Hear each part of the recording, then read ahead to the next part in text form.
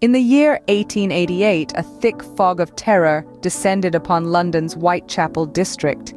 This was an era of hardship and unease, where the East End of London was a labyrinth of narrow, winding lanes and dark alleyways. The air was heavy with the stench of poverty, and an undercurrent of fear pulsed through the cobblestone streets. The social climate was as grim as the living conditions, and the city was on edge. In the midst of this chaos, a sinister figure emerged, forever known as Jack the Ripper. The first victim fell on August 31st, the second just a week later. In the dead of the night, Mary Ann Nichols, known as Polly, was discovered lying in a pool of her own blood. The brutality of her wounds, a slashed throat and a viciously mutilated abdomen, sent a wave of shock through the Whitechapel neighborhood.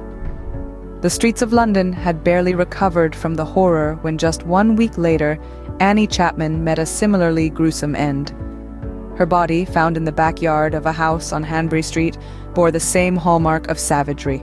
Her throat cut, abdomen ripped open, the violence of her death surpassed that of Polly's.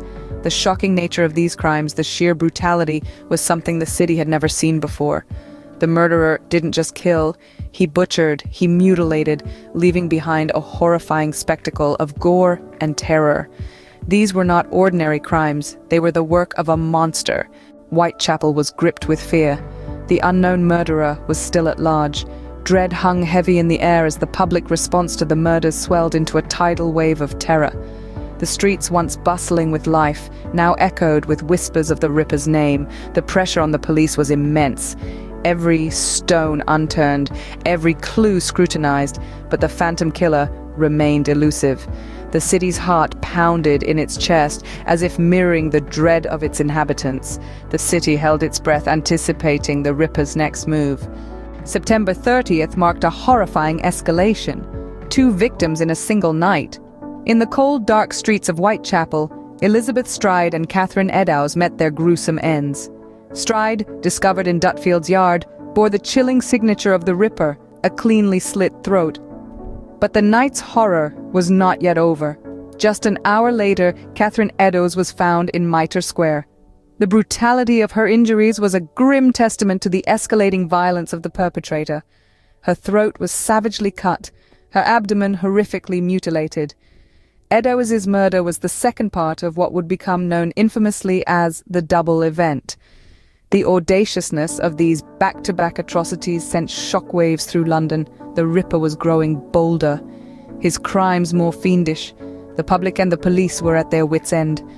The terror of Jack the Ripper had reached a fever pitch. The Ripper's final act of violence occurred on November 9th. The victim was Mary Jane Kelly, whose life was brutally cut short in a manner that sent shockwaves throughout Whitechapel. Unlike previous victims, Kelly's demise was marked by an unprecedented level of savagery, a grim testament to the Ripper's escalating brutality.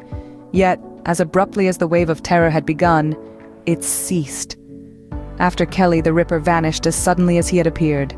The mystery of Jack the Ripper's identity has fascinated us for over a century. There's no shortage of theories. Some suggest that Jack was a high-ranking official, using his position to avoid detection.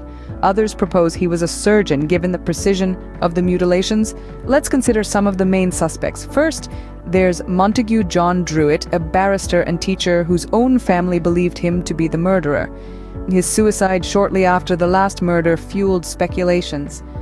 Then there's Aaron Kosminski, a Polish barber considered a strong suspect due to DNA evidence found on a shawl linked to one victim. Another suspect is Thomas Cutbush, a medical student with a history of violent behavior and mental instability. Each suspect presents a compelling case, yet there's insufficient evidence to definitively name any one of them as Jack the Ripper.